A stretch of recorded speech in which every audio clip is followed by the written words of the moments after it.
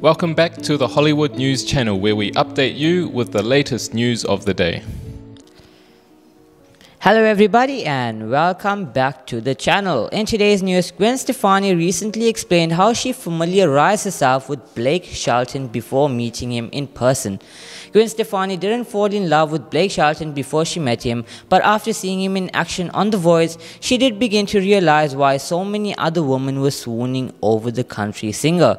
As previously reported by Inquisitor, Gwen Stefani was confessed that she didn't even know who Blake Shelton was before she joined The Voice coaching panel back in 2014.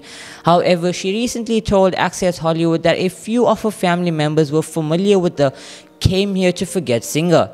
The thing is, when The Voice was airing early on, I wasn't watching The Voice because I was off doing my thing, Gwen said, but my parents watched and my sister-in-law watched, so it's weird because they knew who Blake was.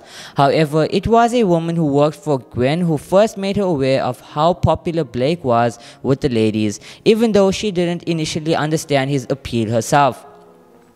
According to Gwen, she assumed that the female employee was simply into Blake because, like the native Oklahoman, she was from a southern state. She was like, "Oh, Blake Shelton, he's so hot," Gwen recalled, and I was like, "Really?" I was like, "Well, okay, you're from Texas, so okay, probably like you would think that." According to Gwen, The Voice producers couldn't say enough nice things about Blake Shelton when they were first pitching to show her, describing him as a big teddy bear and someone who everyone loved. However, what finally sold Gwen on just how great of a guy Blake is were DVDs of past seasons of The Voice. The Hollaback Girl singer revealed that the producers sent the DVDs to her, presumably so that she could familiarize herself with the format of the show.